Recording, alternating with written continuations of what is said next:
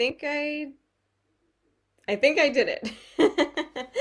Okay, so I'll give everyone a couple of minutes to get on here, to come in. I am so excited to be going live, and I'm so excited to be talking about my experience um, living in Japan, working in Japan, moving outside of the United States, coming to a different country for the first time. So hopefully, I will be able to answer all of your questions or give you more insight if this is something you think you're interested in doing.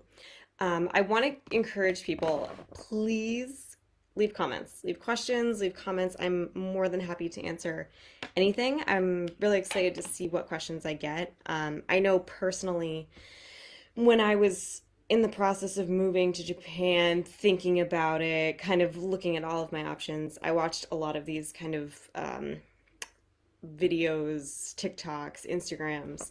Um, yeah, I watched as many as possible. So um, I hope I can be helpful to you, and I hope you can get some information out of this. And if you're just watching to watch, welcome. Engage with me either in the comments or leave a comment after the fact. I will be checking them in the coming days. In the next few days, I will keep monitoring the comments. I also invite people to reach out to me. I'm on Instagram most. I'm on Facebook, but Instagram is the best place to reach me. Um, I will leave a comment with my Instagram handle, but it's the Cara Penny. My last name is Penney, so just be careful of the spelling. So it's 9 o'clock. Let's go. I have a lot to talk about, and like I said, jump in at any time with questions, comments. Hello. So, hello. It's so nice to meet all of you. My name is Cara Moore Penny. I am from America. I'm actually from New Jersey, very close to New York City, and I currently am living in Ibaraki Prefecture in Japan. I have been here since March of 2023. I landed here and then I didn't start work until about mid-April. So I landed here. I had about a week or so of orientations with other people from my company, and then I started work in middle of April. So I've been working for ugh, 2.5 months now. So I'm not an expert, but I do have a good amount of insight so far. So just to give you an outline of my presentation, I'm going to be covering my personal background, a bit about working with Xplore Asia, and my experience so far. I invite questions at any point, all points, or even if you're watching this recap and you have a question later, please leave it in the comments. I will try to get to all of them. So, my background. I am a speech language pathologist by nature. I went to college. I did 3 years in college and then 2 years of a master's degree for speech language pathology. I didn't know teaching English abroad was a thing. I had no idea. I was very focused on speech. I knew that's what I wanted to do, and I just did that. Like I said, I did an accelerated master, so it took me 5 years to do the entire thing. And then I worked. I went straight to work. I worked for 5 years. And genuinely, the pandemic was kind of the switch that made this all happen, that kind of pushed me to leave speech therapy for a little while and America for a little while and to kind of push myself out of the country. Let me explain. When I was working as a speech language pathologist, I was working in a school for the severely disabled and medically fragile. Um, it was a draining job anyways, but during the pandemic, it was 1,000 times more difficult just because of the regulations. My students were very sick. They had a lot of health issues, and the pandemic wasn't making it any better. And I found myself just very depressed. It was a very depressing, sad job. And I said to myself, like, I need to set a goal for myself for something to look forward to because this is a very depressing line of work, especially during the pandemic. So I kind of promised myself, it's like, you know what? I'm going to do something fun. I'm going to do something fun. I don't know what it is, but let me find something fun. And during the pandemic, when we were all stuck at home, I came across getting a TEFL certification. I have my TEFL certification. I went through the International TEFL Academy. I cannot speak highly enough of them. They were amazing. I got such a quality education, and I actually had an amazing cohort that I still talk to today. And the professor teacher of the class has been an amazing resource for me as well. So I can't speak highly enough about it. Um, I was toying with getting a second master's, but I was like, ugh, I don't know how long this pandemic is going to be. I don't know where I'm going to be. Um, Let me do the TEFL certification. It's short enough, it's quick enough, and I can get something tangible. So during the pandemic, I did that. It took me about 4 or 5 weeks to get the certification full time. Since then, I've actually gone on to get more certifications. I have my business English, my TOEIC. I don't know what the official title is. I have the TOEIC tutoring one, and I'm currently taking a Cambridge level tutoring class for English A and AS levels. One thing that I cannot recommend highly enough, tutor online. During the pandemic, I actually started tutoring online because I was stuck at home. I was thinking, like, maybe I want to do this. I don't know. I don't know enough about the culture. How can I experience it without actually going? So I actually started to tutor online.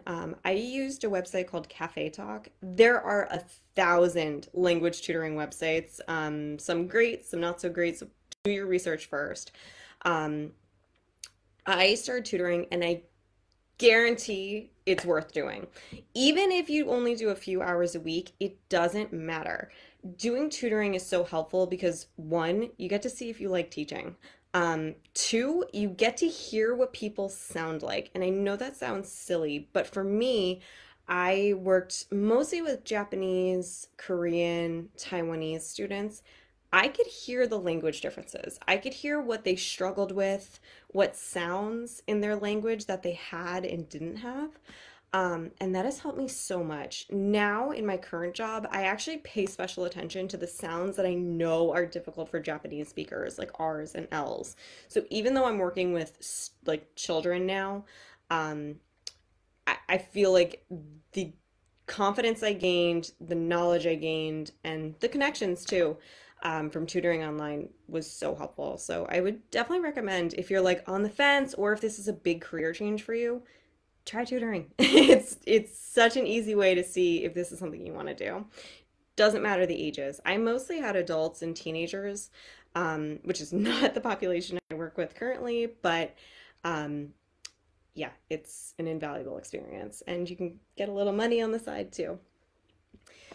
Next, I'm going to talk about how I found Xplore Asia and my experience with them.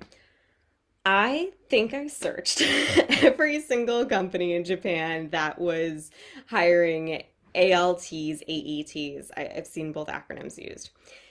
I did research on everyone. I had a Google Doc, I had an Excel sheet, I had graphs and charts. I was taking this so seriously because I was so worried of coming over and being one of those horror stories that I'm sure we've all heard. Um, Xplore has been perfect. They have been so helpful. They actually linked me up with a company called Interac. That's who they work with in Japan. And so far, my company has been really good. I'm very happy I did all the research that I did because, like I said, being a horror story was not on my agenda. um, Xplore Asia also was great because they did a couple of like video Zoom calls before we even left the country. So I did a few Zoom calls when I was in America, and kind of knowing some friendly faces and also feeling like I could reach out to the staff there made me feel so much better. They also have in-country support, which is so nice. I actually email pretty regularly with a member of the Xplore Asia team. I have gotten texts from them just, hey, how are you doing? Is everything okay? What can we do? Yes, I that is worth it so much for me. They also offer cultural weekends, which I remember seeing in like on the websites, but being like, whatever. But now that I'm here, I really am so excited to go on one. I couldn't attend the first one, but I am so excited for future ones because meeting other people, other expats in the same situation is so fun for me. That's part of the whole experience. So Xplore Asia has been amazing, and I am so glad I went through a company and not alone because there's too many factors to figure out. There's too much to do on your own, especially if you're not fluent in the language, which I am not. I will talk about that more as I go on, but I am not a fluent Japanese speaker. If anything, I am kind of a smart baby level. I keep telling my friends, like, I'm waiting for the cute factor of my bad Japanese to wear off, but so far, it's still cute and funny, but I know my days are numbered. My next topic I'm going to talk about is why Japan? Why did I decide Japan? Um, I was very interested in Japan, and my parents were both terrified of me going abroad. And actually, they were okay with Japan. They were like, you know what? Japan's safe enough. You're okay. The safety. I'm from New Jersey and New York City, and not the safest place in the world. It is so safe in Japan that it actually scares me sometimes. Um, the only thing that's not safe here is the weather. Where I live in America, not really a lot of earthquakes. Here, they're like a weekly occurrence. I actually am kind of growing immune to them a little bit, and that's a little scary. Sometimes we get a big one, and I actually kind of think it's fun just because it's something that I would never experience at home. The culture. The culture is a big reason why I moved here. Some days I feel like I am an alien who landed on another planet and I'm trying to make sense of the world around me. I'm embracing that feeling. I really actually have come to enjoy that feeling. For example, I go to the grocery store like once or twice a week, and I usually take my phone with me and I have Google Translate on it. I come home with the weirdest stuff, things that just don't translate, things that my Google Translate says is one thing and it's another. So I think push yourself to enjoy that feeling. I think it's something that's so unique and an experience that I couldn't have in my home country. So it's a fun experience. I know it sounds a little crazy, but I promise it's fun. I would be completely lying if I said that my love of anime didn't influence my move to Japan. I really got into anime during the pandemic, and I therefore got really interested in the culture, and I got interested in the language too. It's actually it's everywhere here. I mean, even I picked up a tea today and it's Demon Slayer themed. Like it's absolutely everywhere. And it's a really easy conversation starter. All of my students watch it. All of my students have opinions on it, and so do many adults. I actually had a conversation the other day with my principal about the latest season of Kimetsu no Yaiba, or Demon Slayer, which was like an out-of-body experience that I was talking to a professional adult about the Hashira. Um, yeah, so it's an easy conversation starter, and if you're a nerd like me and really into it, you are in heaven here. Food. The food is so good. I love Asian food because I'm lactose intolerant and they rarely use cheese in their dishes. So everything is edible for me here. Um, Try everything. That is another thing. I'm usually kind of a picky eater, but I told myself when I came to Japan, I was like, you know what? Get over yourself. Try it.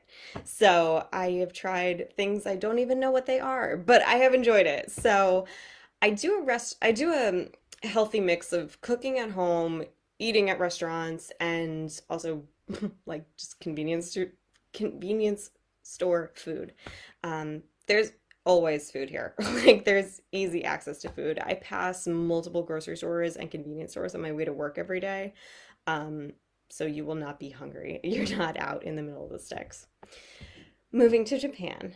Um, if you're thinking about moving to Japan, I would download certain apps before you get here. For example, download Line or WhatsApp. It's going to be the easiest and cheapest way to talk to friends all over the world. So I use WhatsApp mostly to talk to my friends and family in America, and then I use Line to talk to other people who are living in Japan. Line is the major texting app here. Um, so I would definitely recommend looking at that. I see a question in the comments. Is the food expensive like grocery shopping? Compared to America, no. Food is not very expensive here. There are so many options for your budget. I mean, you could eat at five-star restaurants every night if that fits your budget. That does not fit mine. So, um, for example, 100 yen sushi here is very popular. Um, yeah, that's a very popular, easy place. I went grocery shopping today. I spent probably 50 American dollars and I have everything for the next week. So, yeah, the cost of food and groceries here way lower, which I love. Another thing to mention, clothing here is different. Japanese people dress conservatively, men and women. I was shocked. I was very shocked that women do not really show their knees. Long, flowy, loose-fitting outfits are the way to go here. Um, Plan to buy clothes when you get to your country, regardless of where you're moving. I went to Uniqlo when I got here. I think I spent $200 and got a whole new wardrobe because I wanted to be appropriate, but I also wanted to still look good. And thankfully, those dresses have gotten me so far.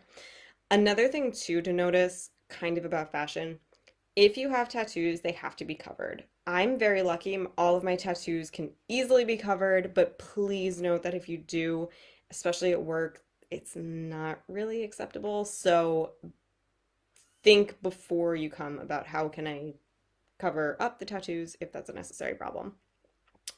Also look up medicines. Look up medicines. That was something that I wish I had done a little bit more. When I first came to Japan, I got a pretty bad case of allergies, hay fever, a cold, and thank goodness I found a girl on TikTok who was talking about drugstore medicine, saved my life. So I would look up like what's the equivalent of Advil or ibuprofen? What do I take if I have a stomach ache in Japan? I know it sounds silly, but like I said, I'm an alien in a different universe right now. So I need as much information as possible, especially with pictures. Um, Also, before you come here, make sure that your medicines from home are acceptable here. It's a quick, usually you can do a quick Google search or talk to your doctor before coming here. Um, and I would definitely make sure. I had one medicine that wasn't available here. However, finding an equivalent was super easy, and I thankfully found an English speaking doctor. So I would do a little research if you do have medical conditions or medicines that you need. I would just make sure you do your due diligence before.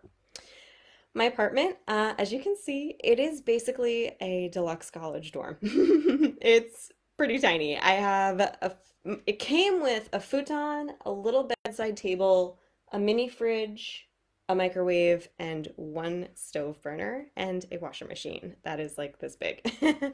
Um, I've been slowly trying to make it my own, as you can kind of see my stuff behind me. Um, yeah, it's a college dorm. It's fine for me. I live by myself. I'm completely happy. I'm very, very thankful that in my apartment complex, there's probably 9 or 10 other teachers who work for my company. So I'm never bored. If I just walk outside and yell, someone will come to the convenience store with me, or hey, do you want to have dinner? Hey, I'm going here. Do you want to come with me? So it's been a really easy way just to always be around someone, and I have privacy if I want it. So it's not luxury living, but it is completely fine for me. My rent every month, I think it's about 300 USD. It's about 300 USD. I also pay for electric, gas, and water. Um, they're less than $50 a month. Yeah, I really haven't had much of an issue. You're welcome to find your own accommodation as well as your own car.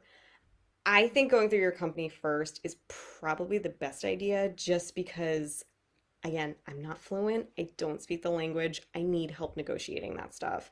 Negotiating rent and a car and all of those things in your home country is difficult enough, let alone in a different culture. So I am very thankful for my company for finding me this apartment.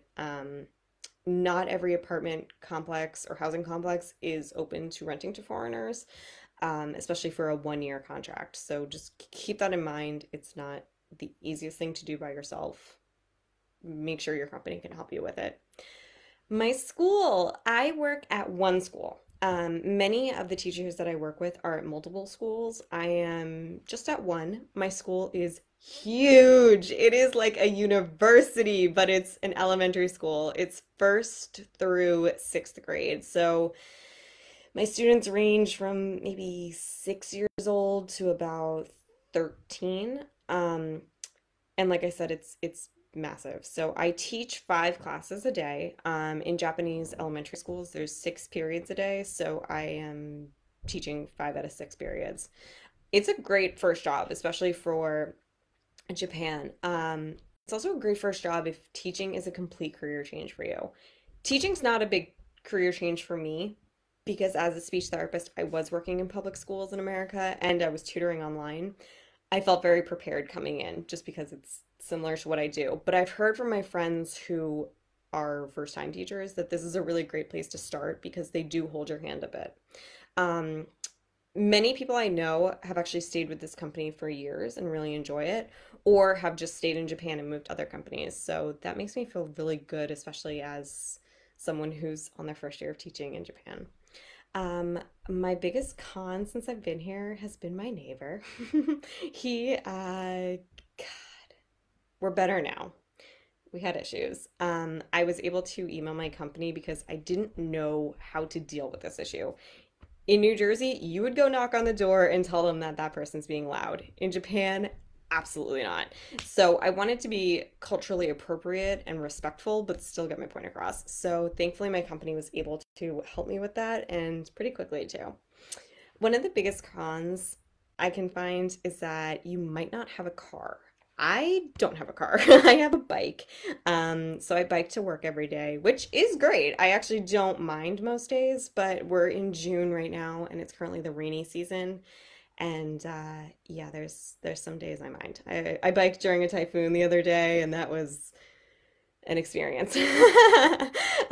So yeah, you might not have a car. Again, you're welcome to find your own if that's of interest to you, but just know it may or may not be in the cards for you. Another thing too is my company mentioned to me prior to moving here that you might not be in your dream location immediately. They ask your opinions of where you want to be, but you're not guaranteed. I said I wanted to be in Tokyo. That's where I want to be, in the middle of a busy city. I am not, but I'm about an hour and a half from Tokyo. So I feel like it's okay. I feel like it's kind of a good compromise. So just note that even though you might be dead set on living in one particular area, one particular prefecture, it might not happen. So I know the longer you stay with this company, the more leverage you have to kind of try to get into an area you want. I'm very lucky. I actually really like Ibaraki. I think it's a great first place to live.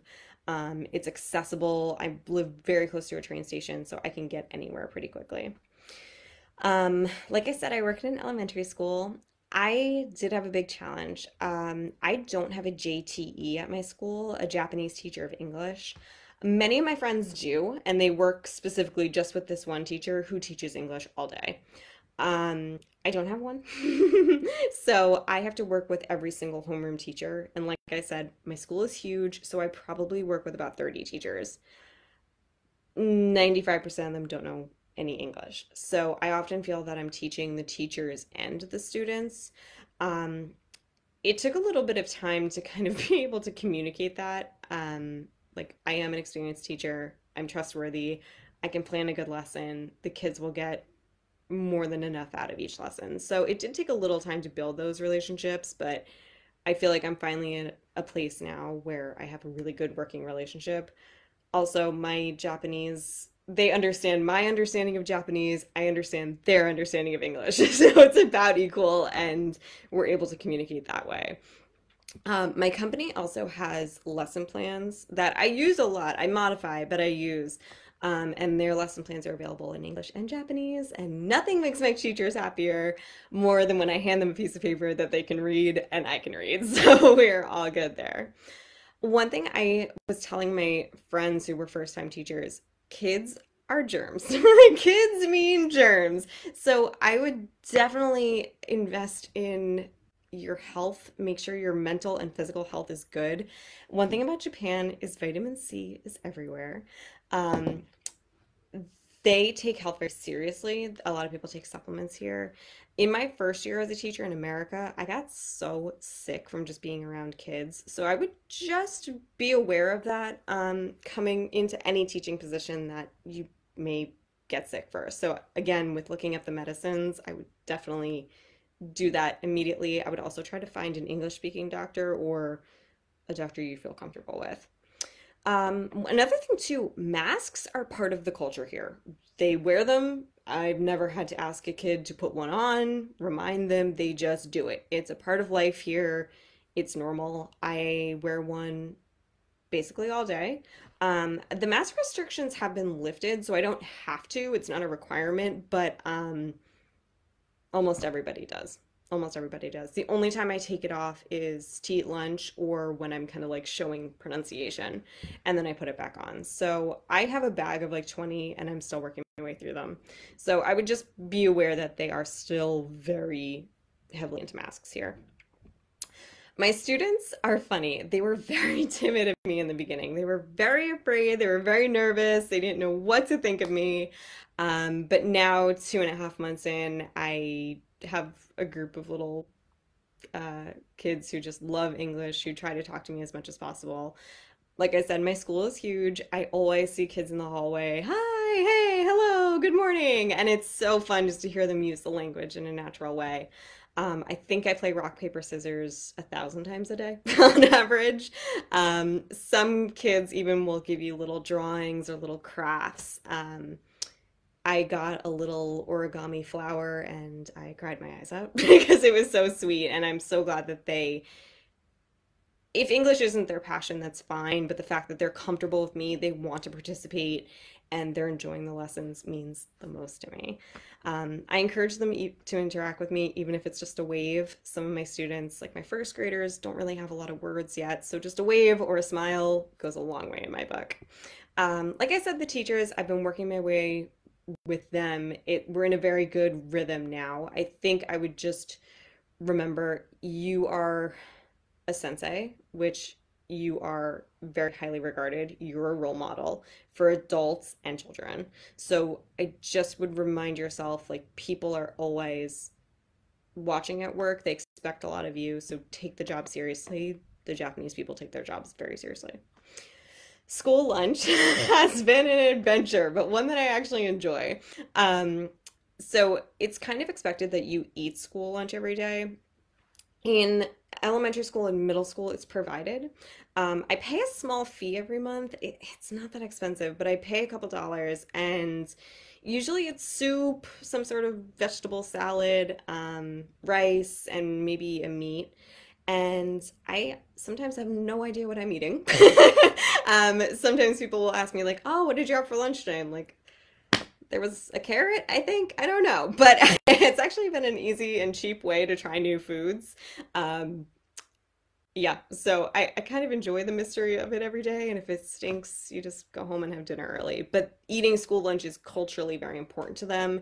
It's something that they really appreciate, and it's something that is kind of expected. So I think they appreciate that I'm trying my best to be a part of the school culture. Cleaning. The kids clean 4 out of 5 days. So for like 20 minutes after lunch, they will sweep the hallways, they'll wipe the desks. They really respect the school, they respect their surroundings. So it's very expected. Every day I sweep, no one asks me, I do my job, and I actually really enjoy it. I have a group of little first grade girls who come up to me every day. I teach them little songs as we're sweeping. Yesterday I taught them head, shoulders, knees, and toes. We did the cleanup song from Barney. I will happily take suggestions if anyone has any little silly jingles. And it's a great way to bond with the kids, actually, and they really look up to you, and the staff is really appreciative that you try to clean, or you're respecting the school as much as they do.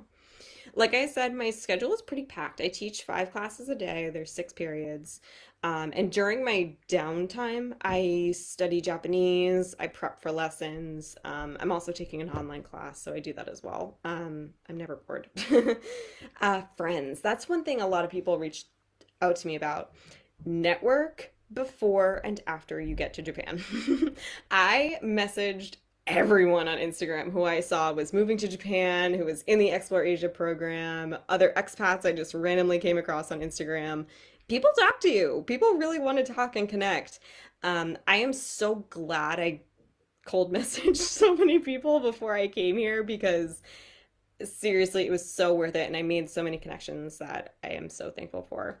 Like I said, I have maybe 9 or 10 other teachers in my apartment complex, which has been amazing. I've also met other teachers at trainings for my company, and I'm always looking to make new friends, even if it's just a texting buddy or if it's someone who actually lives close to me. I am always trying to make friends. Push yourself to do that.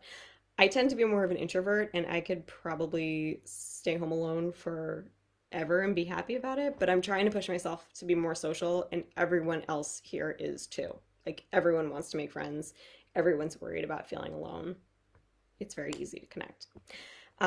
Making local friends. I came to Japan and I downloaded dating apps, which I know sounds weird, but let me explain. People will message you just because you're a foreigner. I also was able to meet friends this way. So I put in my profile that I kind of was just looking for language exchange. I was just moving here. I was looking for people to just show me the area and friends. And I actually met a local friend who's been amazing. We've gone on so many little day trips and so many trips around my area that are not on TripAdvisor. They're not on, like, major websites. I have so much fun going on these little adventures. There's also other alternatives if you're afraid of dating apps or if that's not really your vibe, that's fine. There are texting apps as well. I think there's one called Hello Talk. I could be wrong, but one of my friends does it, mostly just for making friends and language exchange. So there are options to meet local people here.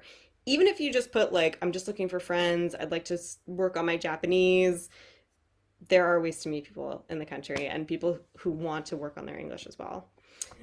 Overall, I really am so happy I live here. I hope my Japanese gets better. I hope one day I'll be maybe a toddler level. Right now, I'm still a baby. But even though I'm practically illiterate and not great at talking, I still can get by. Um, I have so much fun. The locals are so nice. Like, they appreciate that you're trying. Um, I think that's one thing. Like, even people who don't understand what I'm saying, I don't understand what I'm saying sometimes. I think they just appreciate that you're trying to communicate, you care about the culture, you're trying to be respectful.